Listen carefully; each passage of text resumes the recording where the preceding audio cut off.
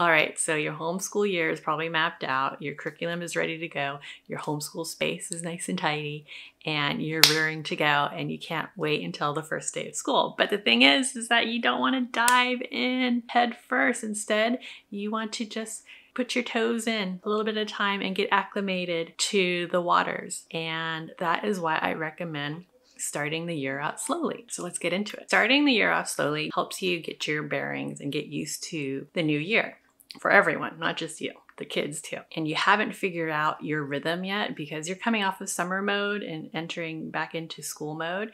And you know, the kids have gotten older and you may have new curriculum and new classes that kids are taking. And so you need to get used to your new rhythm for the year. And on top of that, you want to celebrate your first day of school instead of getting right into the academics.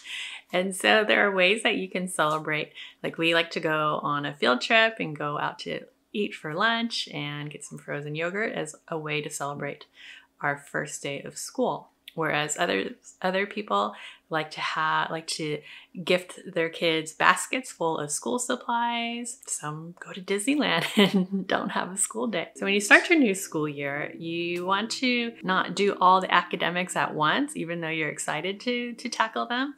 You want to just start with one and feel comfortable with that before you introduce any new curriculum into the mix. Yeah, sure, some of us that have been homeschooling for a while, we're kind of used to our routine, but it does change year to year depending on the classes that my kids take.